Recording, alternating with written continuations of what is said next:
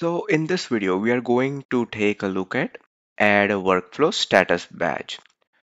So I have this workflow Node.js CI, that's the workflow name, and I want to add a status badge every time a build passes, fails. I want to know on my README.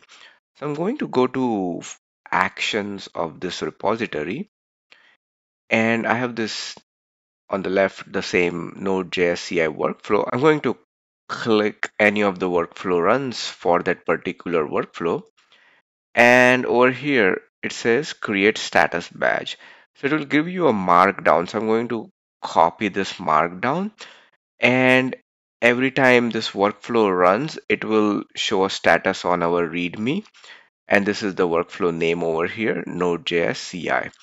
So I'm going to copy this, and this is for our main branch. So I'm going to go back to the repository, and over here we have this README.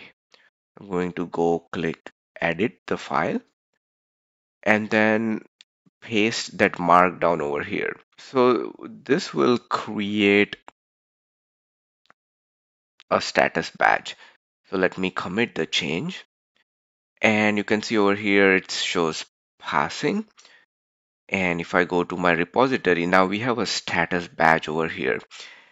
And since we created a commit to the main, the workflow will run because our Node.js CI workflow also runs on a commit to main, and it builds successfully.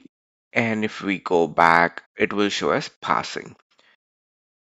And if you click on it, it will take you to that workflow page as well, where it will show you the workflow runs. But basically, this is how we add status badge to our GitHub workflows.